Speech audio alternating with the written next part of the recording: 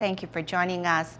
Tzu Chi volunteers' efforts in helping residents affected by the worst flooding in 30 years in Malaysia continues. Besides holding relief distributions and cash reward programs in disaster-stricken areas, the volunteers in both Malaysia and Singapore also started canvassing donations along the streets.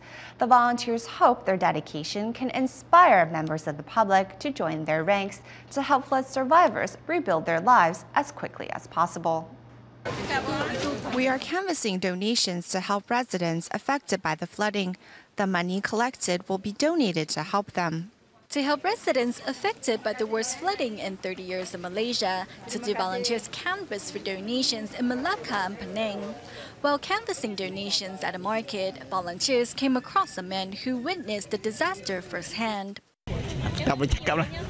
I don't know how to describe my feelings. I was devastated and extremely sad when I saw the devastation brought by the floods. Tzu Chi Malacca chapter director Ling Tian also makes it a point to explain to passers-by the Buddhist NGO's efforts to support survivors of the disaster. Following the merciless flood, the Tzu Chi Foundation has been doing its best to assist flood victims. The residents really need everyone's help. Let's seize this opportunity to donate to this meaningful cause, okay? Thank you so much.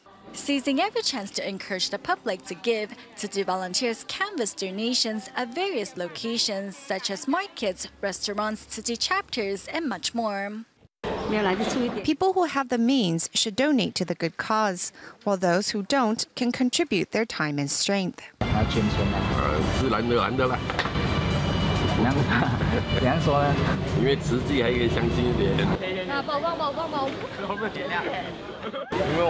All of us here have a giving heart, so we want to try our best to help the less fortunate.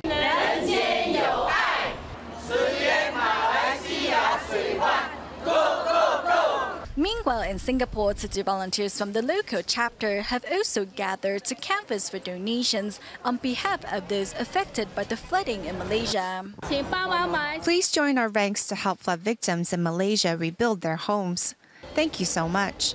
Among the volunteers dedicating herself to this meaningful cause is Li Shufang, who has started canvassing for donations from 7 a.m. to 6 p.m. Li hopes her efforts can inspire passers-by to donate their love. My legs are sore and I'm losing my voice, but it is okay. I will be all right after some rest, but it will take a long time before flood victims in Malaysia recover from this tragedy.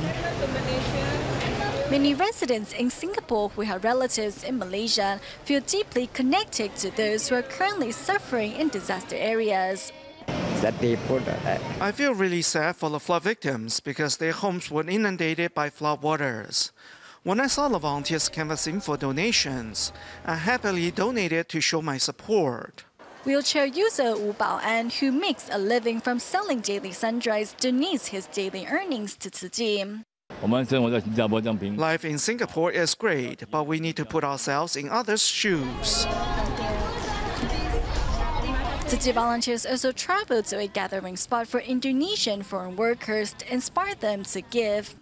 Right now, flood survivors don't have food and clean water to drink. We feel really sad and want to do something to help. With love pouring into the disaster areas, everyone hopes the lives of the flood victims will return to normal as quickly as possible.